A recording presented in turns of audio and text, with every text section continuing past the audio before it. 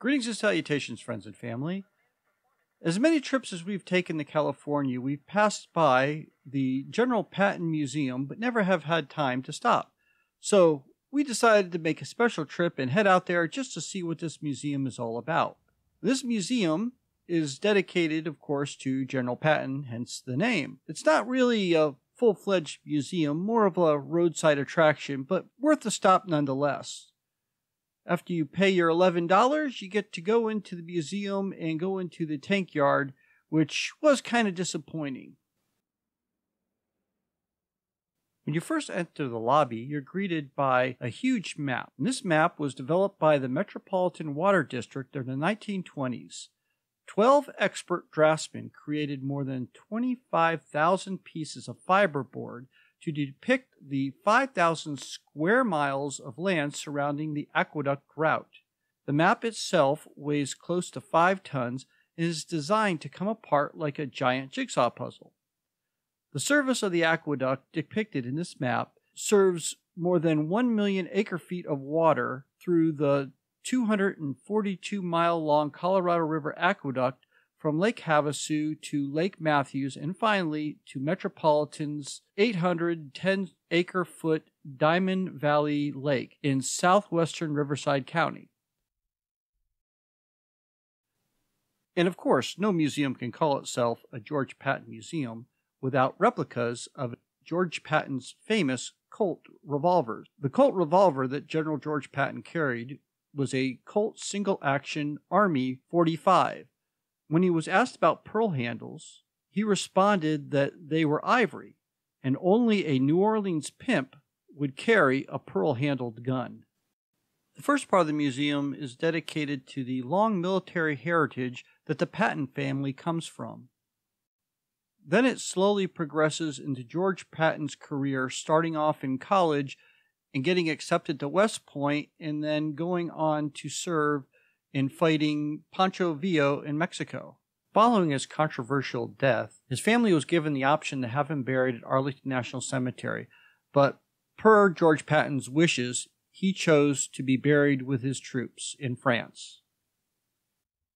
But the museum mainly focuses on what George Patton did at this location during World War II, when he was asked to set up a military training facility to teach U.S. soldiers how to fight in North Africa. This site would be called the Desert Training Center. And while George Patton was called away only 3 months after setting up the camp and never really did get to train any of the soldiers there, his memory and legacy still hung on. And of course, if you're going to have a military museum, you have to have the gratuitous wall of guns. Now, I was a little disappointed in the tank yard. I thought there would be more of a variety of different tanks and that you'd get to climb on them a little bit more. However, they did have a static tank display set up that you could actually crawl into. It kind of loses the effect when you have these. So it's an M60A3. So you're not really climbing inside the tank. No, and you can see how little room they had. That's some cramped area.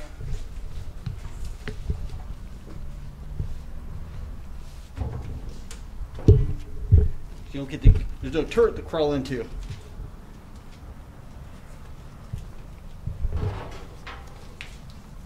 But the driver's seat? Yep.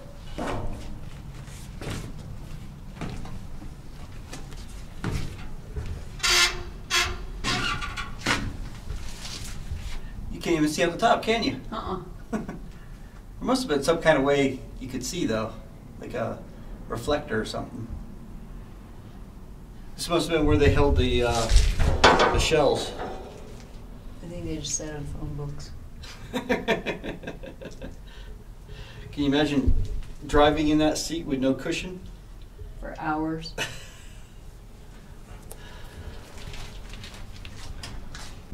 Okay, so that's the tank chassis and body. And then over there is a turret. So looks like we can go into that one too.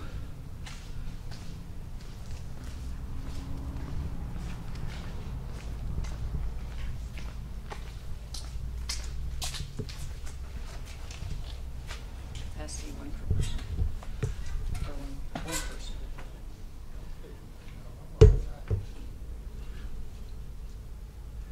Okay, I'm gonna have to turn up the camera to get you.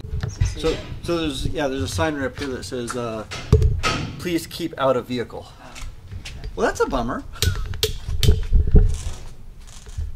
I want to go crawling in. That's what the people do too.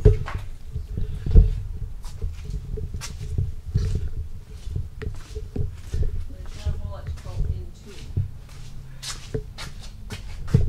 But can you imagine? That's the body, and this is where the driver would be there, and then you get your crew here, the loader, the commander, and everyone. The radio guy. There would be at least 3 people in this area. Not much room. I only see 2 seats. Well, it looks like a loader would stand down there. Yeah, probably.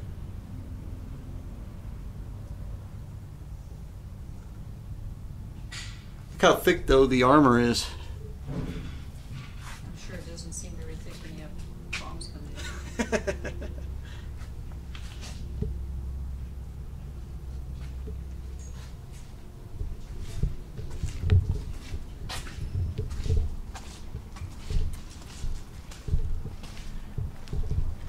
Let's see what other tanks are out here.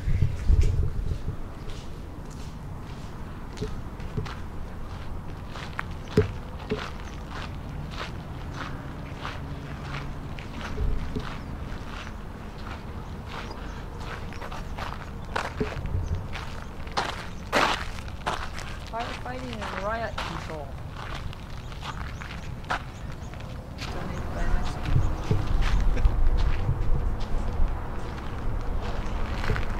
Is that Yep, all 3 of them are.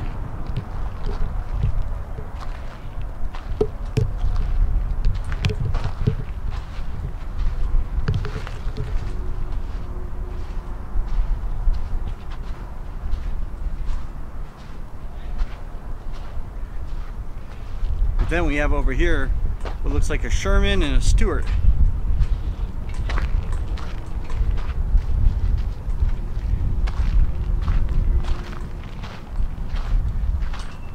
Yeah, medium M4, A4 Sherman, and then a M5 A1 Stuart.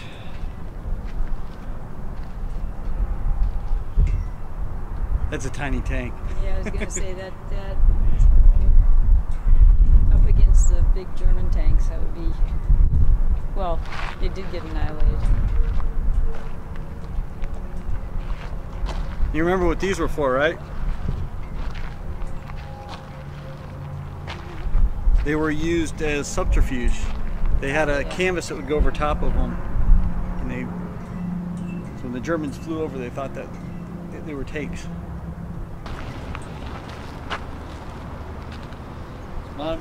This monument is dedicated to the men and women of the United States Army who were trained here at the Desert Training Center during World War II.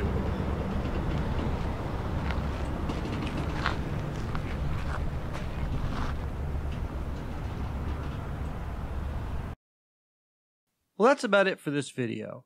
I hope you've enjoyed it.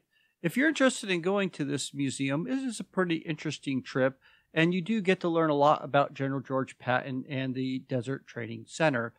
And as always, remember to hit that like button. If you're not subscribed, go ahead and hit the subscribe button and the bell notification button to be notified the next time we put out a video. Thank you for watching.